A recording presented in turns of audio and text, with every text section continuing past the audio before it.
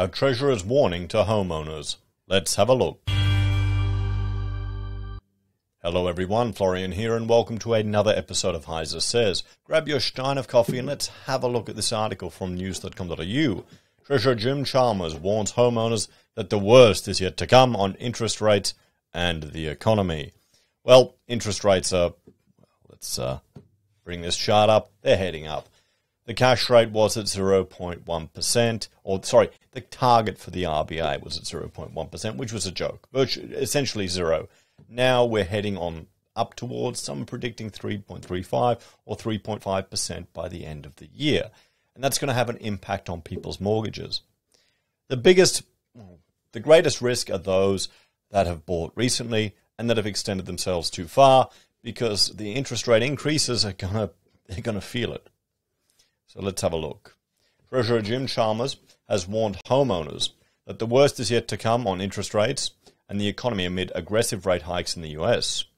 As the countdown continues to the October budget, the Treasurer is preparing to travel to the US for meetings with the Federal Reserve Chairman Jerome Powell and the World Bank President David Malpass. And he's warning Australians that the deeply concerning developments around the world are driving the discussions. These global challenges we confront are intensifying, not dissipating. Inflation is rampant. Central banks are responding with blunt and brutal rate rises, and growth is slowing, Dr. Chalmers said. The economies of the US and Britain are in reverse. China has slowed markedly, and the war in Ukraine sparked an energy crisis that shows no signs of abating. This is why the International Monetary Fund won't rule out another global recession. Hey, remember when the only issue facing everyone was just a pandemic? Boy, that seems so long ago now, doesn't it? Oh, that's funny. There you go. The warning comes as the Australian columnist Robert Golispin urged homeowners to batten down the hatches. We're set for stormy weather that will last well into 2024, he wrote. Because of Australia's foolish home lending spree in 2020 and 2021, the Commonwealth Bank estimates that our neutral rate is about 1% below that of the US, he said. This means our current Reserve Bank official market rate at 2.35% is already hitting the economy, but the impact is delayed by 2 to 3 months, signifying the gap between rate announcements and the hit to families with big mortgages. If we were forced to increase our interest rates to match a US 4.6% rate, it would mean another 2.25% in interest rate increases, which would cause carnage in our housing market and make the predictions of a 20 to 30% fall in housing prices a reality. Now, you've got to remember, when they're making these predictions of 20 to 30%, we just had an increase of about 20% in 1 year. So this isn't going to make housing affordable. So people have been waiting on the sidelines, hoping, expecting a massive crash. This isn't it. This isn't going to be the correction. Housing's still going to be so bloody expensive, even with this fall. It just means all the people that aped in during the lockdowns 2020, 2021, and bought at the insane FOMO are going to be in the hole for a while. Mr. Chalmers, writing today in The Australian, warned that the ongoing impacts of COVID-19 have already forced Australia to fund billions of dollars in new spending for healthcare, aged care and emergency financial support, which the previous government had not budgeted for. I don't think anyone would have budgeted for it. The final budget outcome for last year will show a substantially smaller deficit figure than what was first projected, not just because of a big temporary boost from commodity prices, but also because billions of dollars that were promised weren't invested are now spilling into later years and still have to be paid for. While those budget improvements are temporary, the spending pressures are constant and compounding. Welcome short-term improvements in revenue raised from our resources in the near term go nowhere near to properly paying for the 5 fastest growing areas of spending: healthcare, the NDIS, aged care, defence, and the rising cost of interest we pay to service $1 trillion of debt. There you go. So, here's the thing. If you argue against any of these issues, against healthcare, everyone's going to go off their nut at you. No, you can't do that. You want to kill someone's grandmother. NDIS. No, you can't do that. You want to destroy the life of a disabled person. Aged care. No, you can't do that. The hardworking pensioners.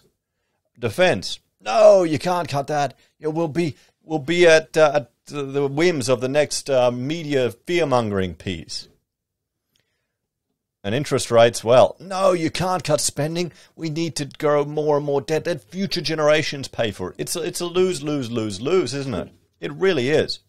How can you make an argument to cut back on any of these things or to privatize some of these things? I mean, the one issue with NDIS is everything costs the maximum that's allowed for the government. So I wonder if all of this government spending in this scheme is limiting innovation. That's the one concern I have with regards to it, or the main one, to be honest. Because, we're in a very advanced technological time. Surely a lot of these services could be provided in innovative ways, even healthcare as well. But there you go. So keep going. Despite this, low unemployment and economic growth suggests Australia will fare better than our peers. I'm optimistic and confident that about the future, but realistic. Like other countries, we still face the now familiar unwelcome combination of supply chain disruptions, high and rising inflation, and falling real wages, he said. Our challenges are primarily, though not exclusively, global. But a wasted decade of missed opportunities and warped priorities has made us more vulnerable to these shocks. Really? That means focusing on new areas where our policies and sensible investments can make a meaningful and realistic difference without making life harder for the independent Reserve Bank. This means responsible cost of living relief, investing in our people, we already have, their skills and their future, and beginning the hard task of long-term budget repair. What about cutting government spending, reducing the tax burden on the citizens, realizing that the government shouldn't be the biggest employer of people in this country? Wait a minute, no, these are crazy libertarian ideas, small government ideas. We can't have that in the mainstream. I mean, this is Labor we're dealing with here. Come on, they're just going to go more and more to the Greens. We'll see, but hey, we'll give them a shot. We'll see what happens. Mr. Chalmers is not referring to new measures in the budget, but existing cost of living election promises. For example, childcare fee relief, which will come into effect next year.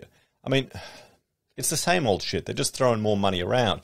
If you want to get childcare cheaper, you need to get the government out of it. But there's no way people will be willing to take that risk. I mean, Australia is just a country. We're not a country. We're a nanny state, honestly. Just more and more rules. And all of those, even with the best intentions, add costs. It means getting wages growing by training people for higher wage opportunities. Why is the government involved in that? Shouldn't the individual be involved in that? Maybe the government needs to make it easier for people to get the training. Anyway. Childcare changes to make it easier to earn more and supporting pay rises in the care economy. That's just, okay. That's just going to make it more expensive. It's going to be harder for people to take advantage of it. You've got to find ways to get out of that sector. He described the budget as a fairly standard bread and butter budget, suggesting it's the beginning, not the end, of a big national conversation about our economic challenges, the structural position of the budget going forward, and the kinds of choices we need to make as a country in the future about what our priorities are, what's affordable and what's fair. I'm more convinced than ever that Australians are up for real talk about the state of their economy and the budget, and that there's a hunger to work together. No one budget can deal with the pressures that have been building for a decade, but hard work has begun. So, I mean, there we go. Let's have a look at this.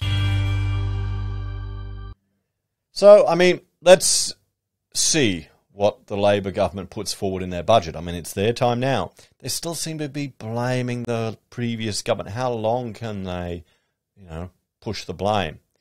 One election? 2 elections? We'll have to see. Will they make any difference?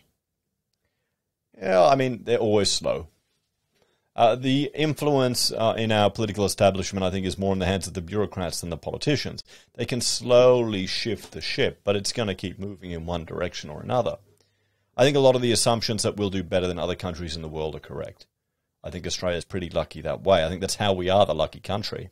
And we'll have to see. Perhaps there can be continued demand for our natural resources, which will provide another continued boost to our government and to all of us over here.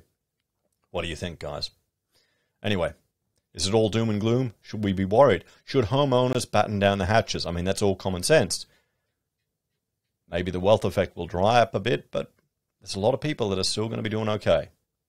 Anyway, thanks for watching. Check out my other channels, HeiseBim and HeiseSays International, for other content and topics I discuss. If you're a fan and want to support the channel, you can financially via YouTube or Patreon, using our referral links, buying our merch, or calling us if you need an architect. Take care, everyone. Have a great day, and I'll see you in the next episode of HeiseSays.